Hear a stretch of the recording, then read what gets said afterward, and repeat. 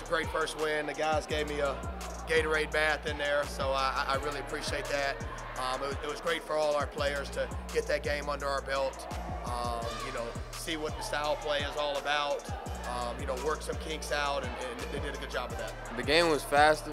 I set out for a year, so I was out of shape when I first came, and we've been pressing a lot, so we've been running, so I've been getting back in shape. So the game was kind of fast, but I just caught back up to the speed. Well, Antonio is so talented.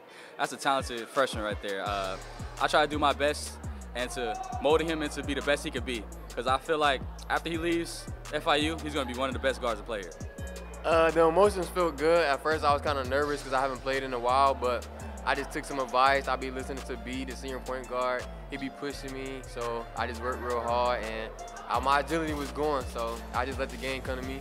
Definitely, I want to break the steals and assist record, like, no doubt. Those are two records I want to break. Yeah, well, our guys are bought into the mentality that we want to play. They're in attack mode the entire time, which is what we want to do. We never want to let our foot off the gas. So it's led by these guys. It's led by our senior point guard. He really sets the tone for everything, and he did a phenomenal job of setting guys up for shots first and getting his own as well. So I was pleased with that. I'm extremely appreciative of the crowd being out here. Our guys really fed off their energy.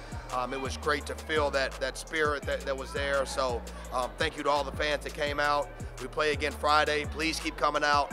You see our guys expend a lot of energy, so they need to feed off the energy from the crowd. So, you know, we're very grateful for everyone being out there.